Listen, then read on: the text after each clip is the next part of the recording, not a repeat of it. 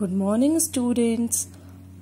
In my previous video I explained you chapter 3. I hope you all understood very well. Today we shall do exercises of chapter 3 through this video. I have already told you how to maintain your notebook. You will follow the same rules. Now open page number 15. Exercises. A.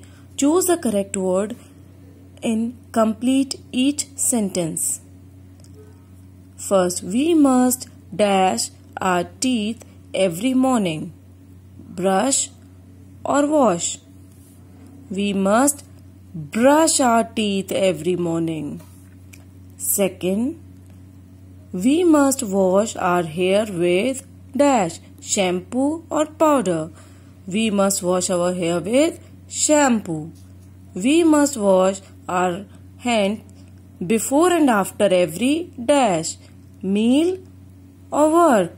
We must wash our hand before and after every meal.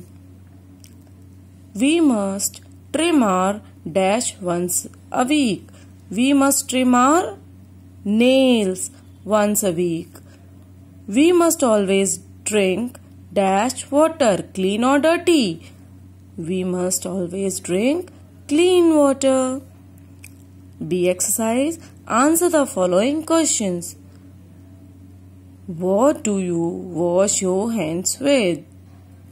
Second, how many times do you take a bath every day? Third, how many times do you wash your face in a day? Fourth, what do you do when you cough? Fifth, what is your favorite form of exercise? The answer key of these questions uploaded in our school website. Please collect from there. Now name the following things that help you to keep your body clean. This is the picture of S. S for soap. This is a picture of soap. This is a picture of C. C for comb. This is a picture of T. T for towel. Now turn the page. Why do you think it is important to keep your nails trim?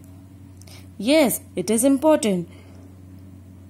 When you do not trim your nails, germs will start growing on your nails, which will make you sick.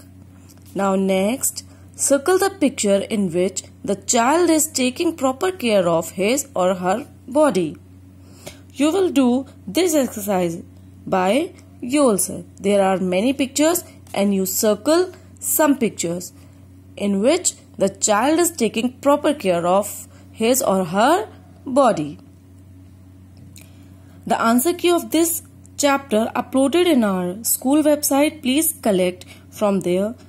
In your notebook, you will first write word meaning, then question answers, and make sure your handwriting should be neat and clean. First, you will do word meaning like this, and then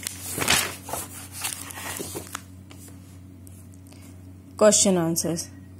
Write questions from your book and then answers. Thank you.